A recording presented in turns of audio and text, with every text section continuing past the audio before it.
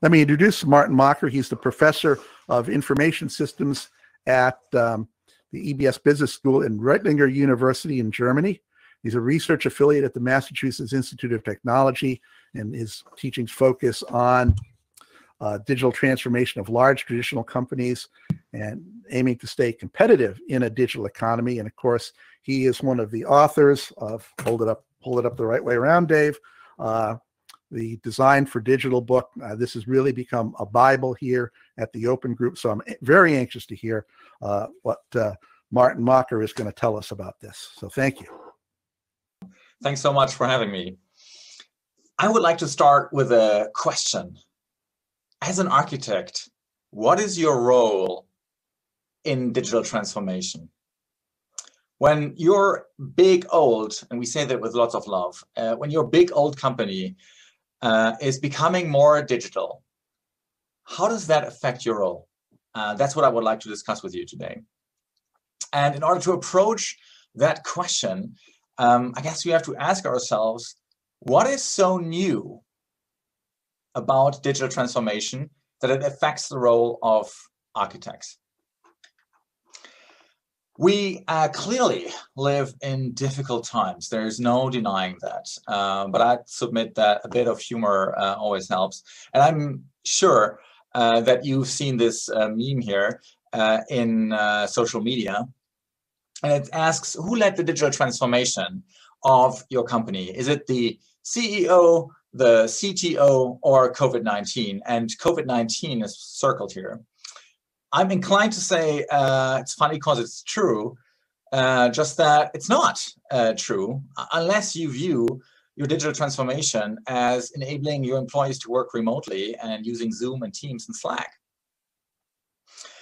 In fact, we see two transformations going on in parallel at established big old companies. And they both involve digital technologies. They're both business transformations, very hard. And they both aim for substantial improvements in the firm performance. But that is what they have in common.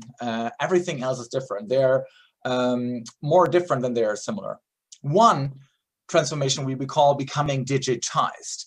And the other one we call becoming digital.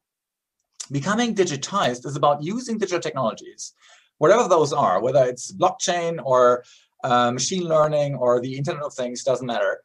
Using digital technologies to create operational excellence in your company's business processes. To make those business processes, idea to market, market to order to cash, to make them more efficient and reliable.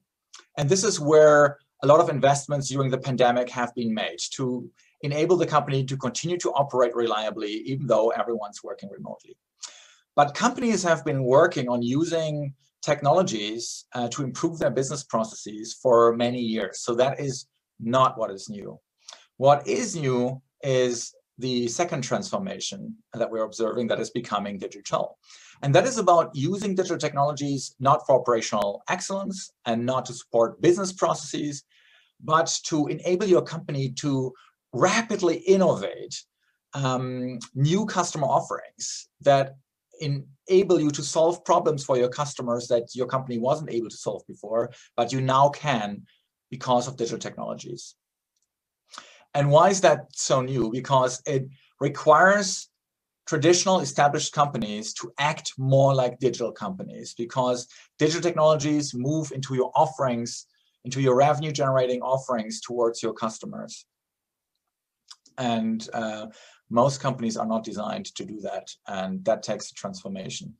And that's what I want to talk to you about, becoming digital.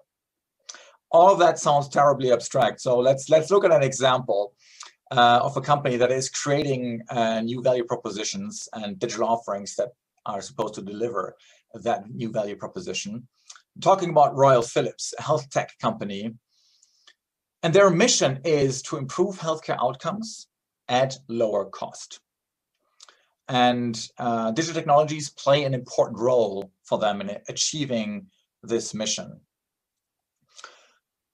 Here is a former executive committee member, Carla Krivet, who puts it this way. We're living in a world where healthcare costs are rising.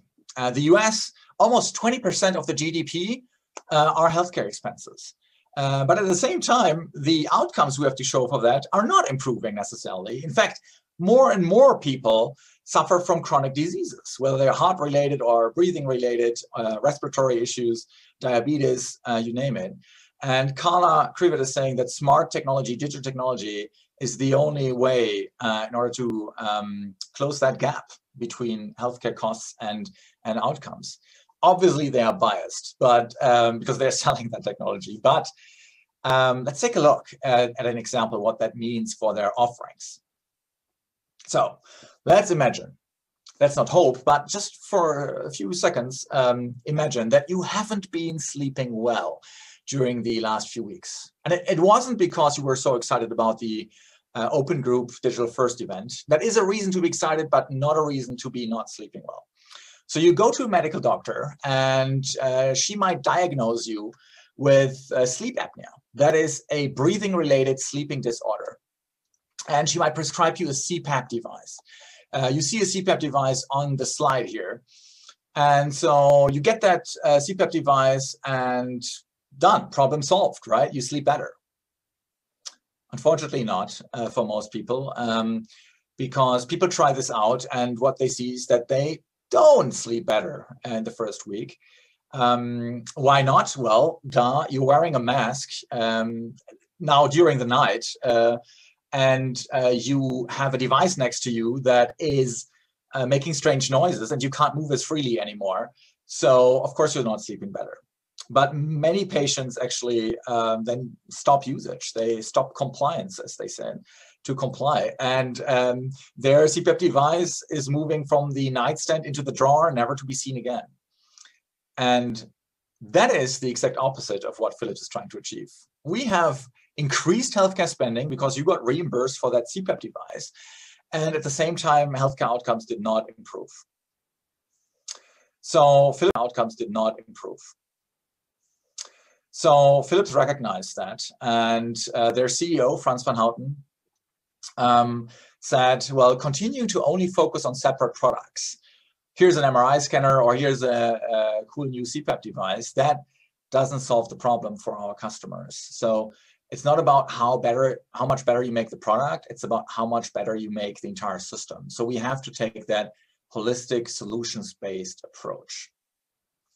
And this is what that means for their offerings.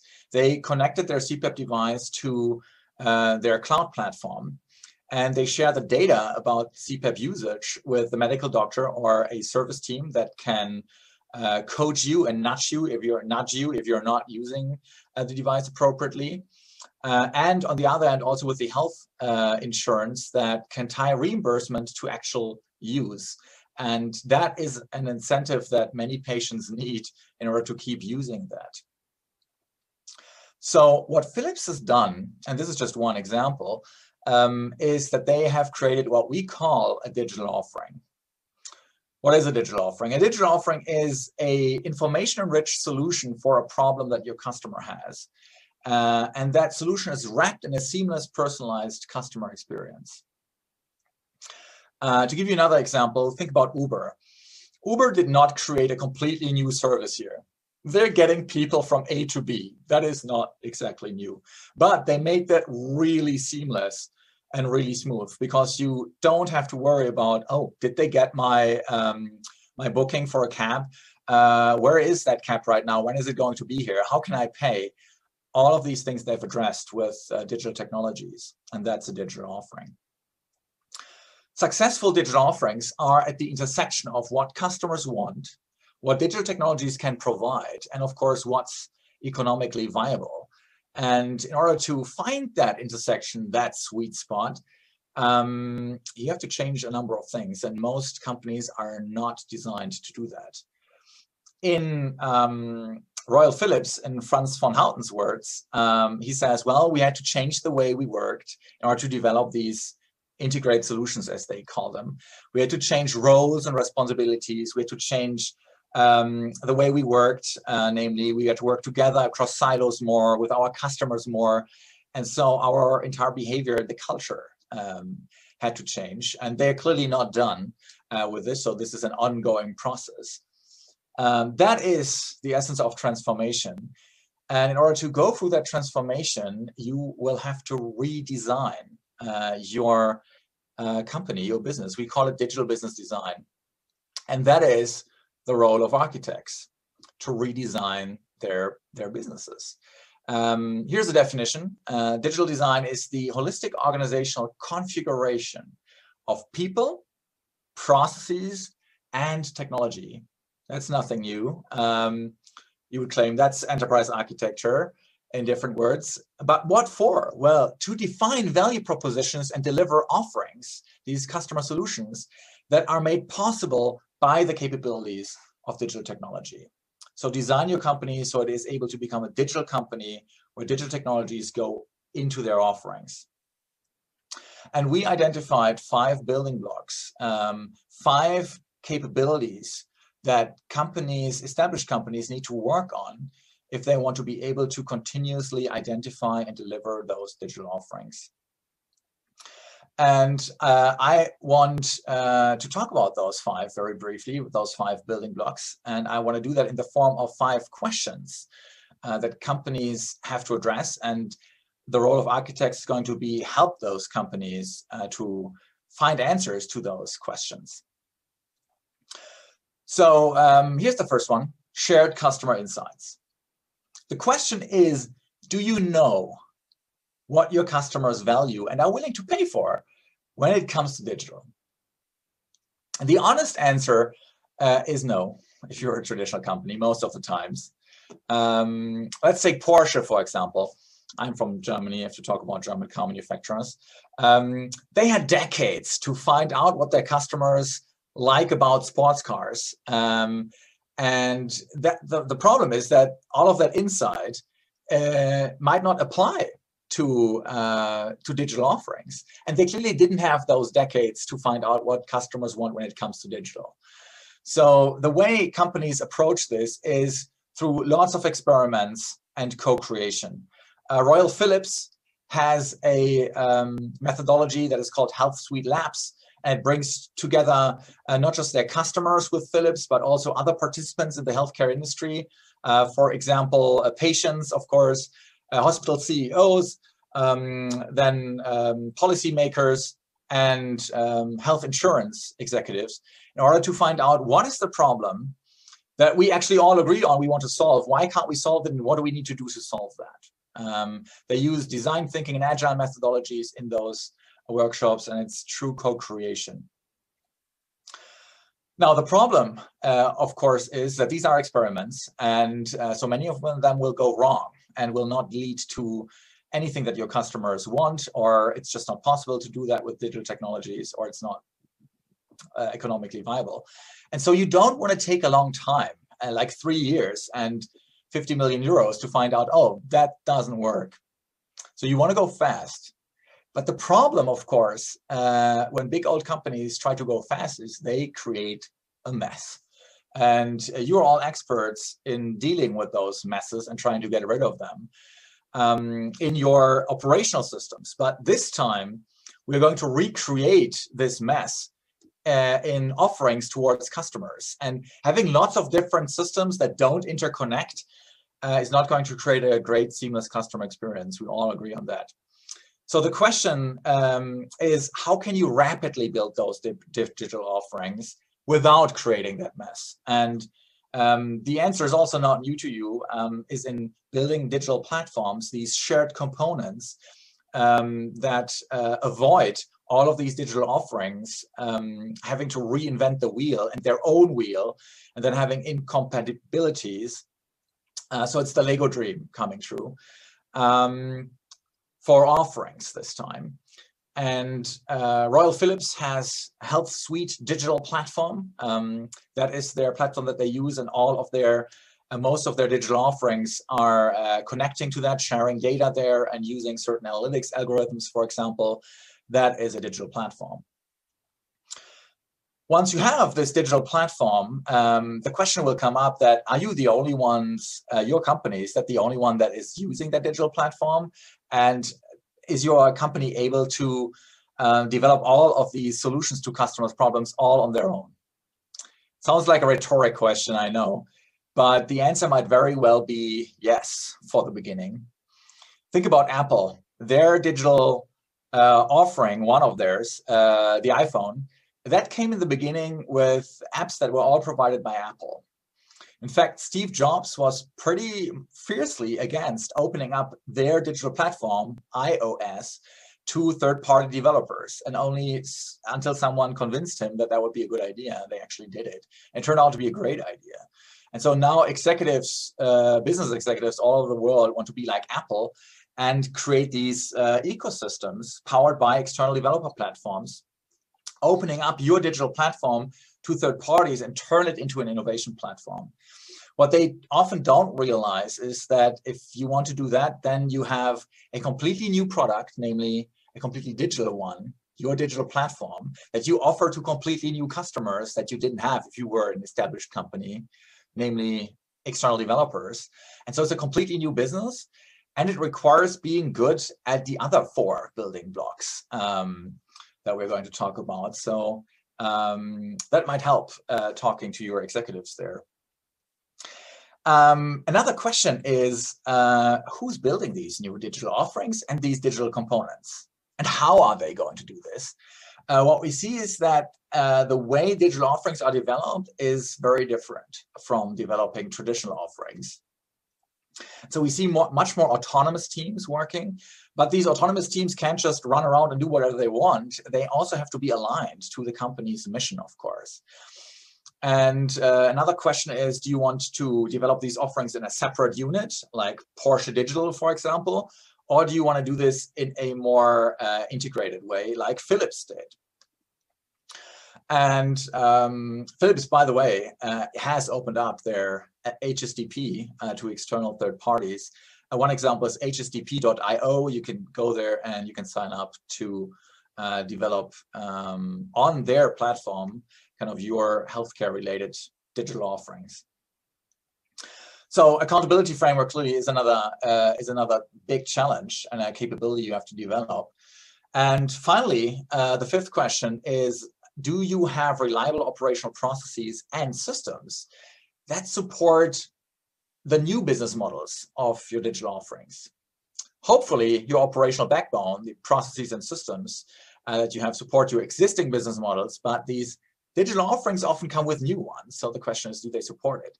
For Philips, they have worked on their operational backbone since 2011. It's called the Philips Integrated Landscape. And it's their SAP system, their Salesforce system, and product lifecycle management systems. And they had to adapt them quite significantly to support these new business models.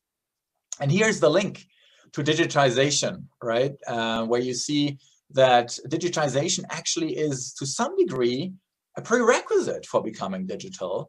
Now, you can't wait until you're perfect with the operational backbone and then delay your efforts of becoming digital until then, because that would be competitive suicide. So you will have to work in parallel on some of these building blocks. But that is also a role of architects in digital transformation, not only to design these building blocks, but also to help your company to prioritize which ones do you want to work on when. I want to get a bit more specific on the role of architects in digital transformation. There are lots of roles of architects in digital transformation. Many of them require a mindset shift. And I just want to highlight 2 brief examples that require a mindset shift. So on the one hand, there's the question of, do you view your digital platform as a set of technology components that are equipped with APIs? Or do you view your digital platform as a set of managed shared services that offer the digital innovation initiatives to take hassles off of their back?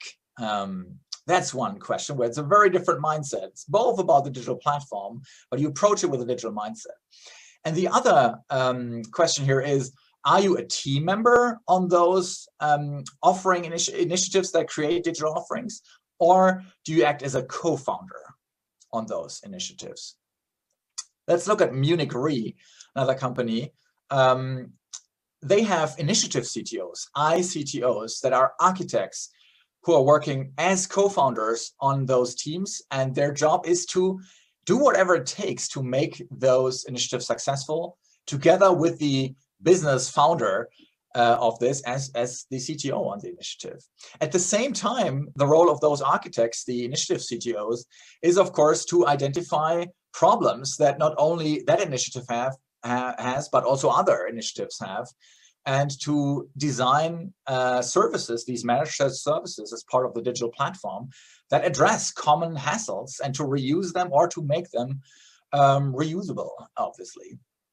Munich Re is not forcing their digital offering initiatives to use the digital platform, even though they have the mandate from the board, but they, as we say, entice them. They sell the services to those initiatives and say, here are SLAs for each of those components or services. This is what you get, and this is the problem that we take care for you, so you don't have to worry about that. But whatever your role is as an architect in a digital transformation, I would submit that the biggest impact you're going to have if you can help your business leadership to take on the role as the chief digital designer, to be the organizational architect of your company in a digital transformation, because then you leverage yourself so much. At Royal Philips, I would say their CEO, Frans van Houten, I would call the chief organizational architect together with the exco, and it is very, very powerful. So with that, I wish you lots of success. I hope that our book can help a bit with that. You can, for example, buy it and give it to your business leaders. Had to put that plug in there. It's called Designed for Digital, and it's by Jeannie Ross, Cynthia Beath, and myself. Very much like Meg McCarthy's quote here about the book. She says, well, not all companies are born digital, for sure, but all of them will have to provide these new value propositions powered by digital technologies and digital offerings, or otherwise risk disruption from those who will. Hey, I am very much looking forward to the Q&A with Miles Surer and any questions that you might have. Thanks so much again for having me. Great. Well, thank you very much, Martin.